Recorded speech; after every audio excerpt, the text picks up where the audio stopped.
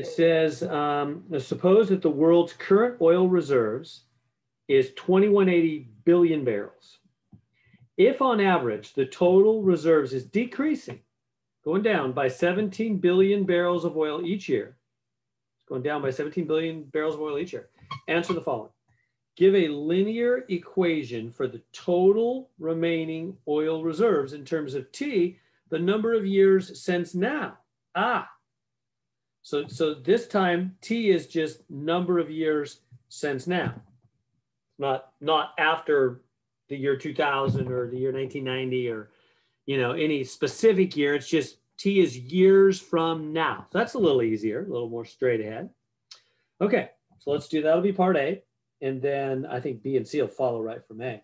Come on down here, let's do part A.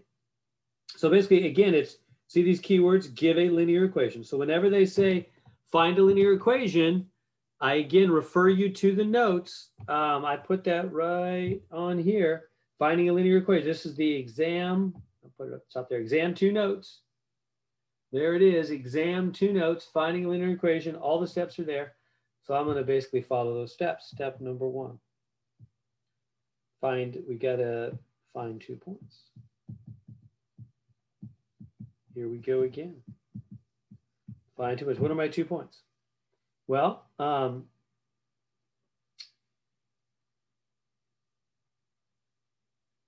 no, my mistake. I mean, we are finding a linear equation, but we don't need to find 2 points. They're giving us a bunch of information.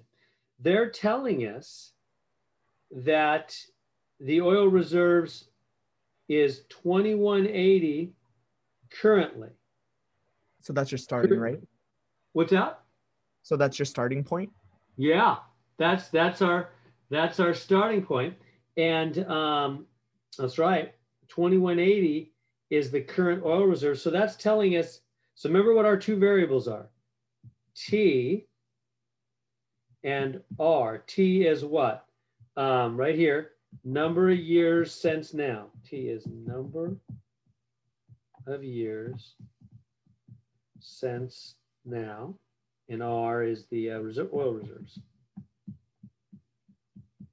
Oil reserves.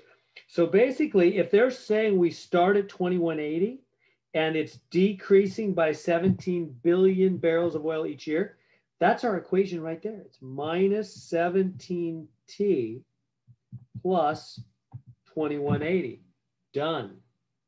That quick. Does everybody see that? Is that confusing? See, this in this one, they're actually, this is the slope right here. That's the trick that you realize. They're handing us the slope right here.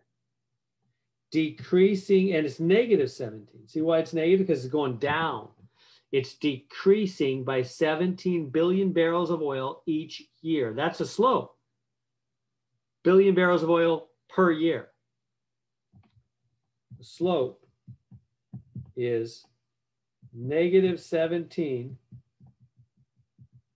billion barrels of oil per year. Remember, a slope is one thing over the other.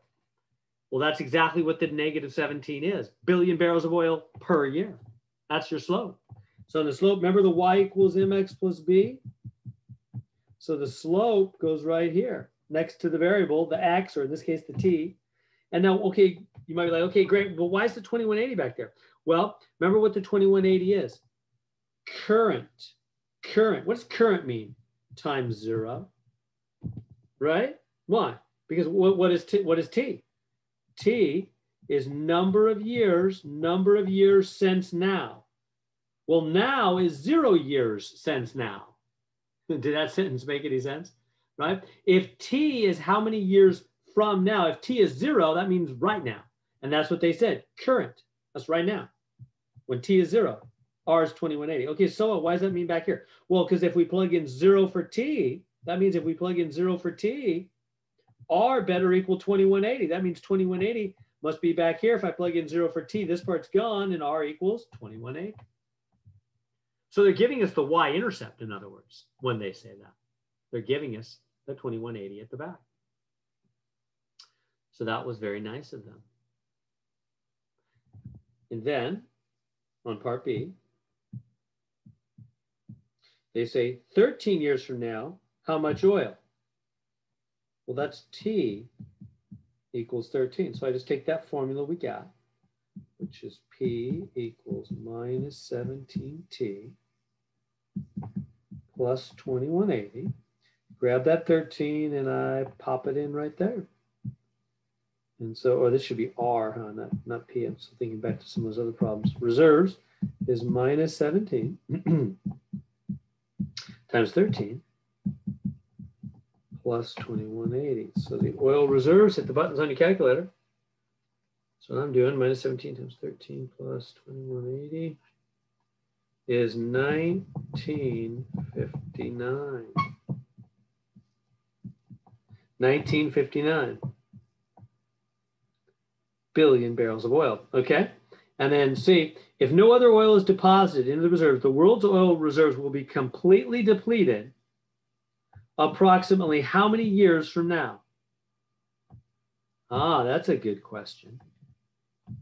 So if it just keeps going down, right? They say it's going down, decreasing 17 billion barrels of oil each year. If nothing else happens, it just keeps going down, down, down, down, down. How many years from now will it be completely depleted? Well, let's take the formula, part C down here. Part C.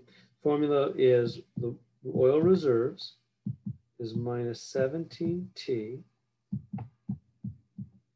plus 2180. So let's they're saying completely depleted. That means the reserves are zero. That's when it's completely depleted, when the amount of reserves are zero. So they're saying find T when R is zero. Do you realize that's what they're basically saying? That's exactly what they're saying. Find T, like how many years from now? What is T? How many years from now when it's completely depleted, meaning R is zero? So that means I take this formula and I go, okay, I need to find T when R equals zero, depleted.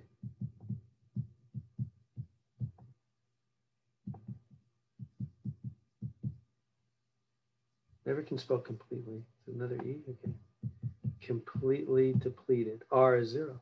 So then you just plug in right there, zero for R. And solve your equation for T. So let's solve for T. Here's the wall of separation. T is saying I want to be alone. Subtract 2180 from both sides. Gonzo, gonzo.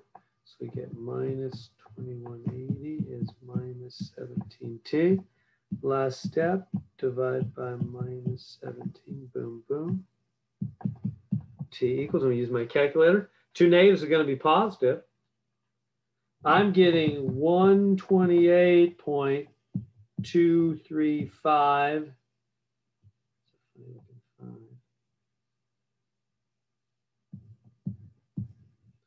28.235. So that's how many years? That's how many years in 128.235 years.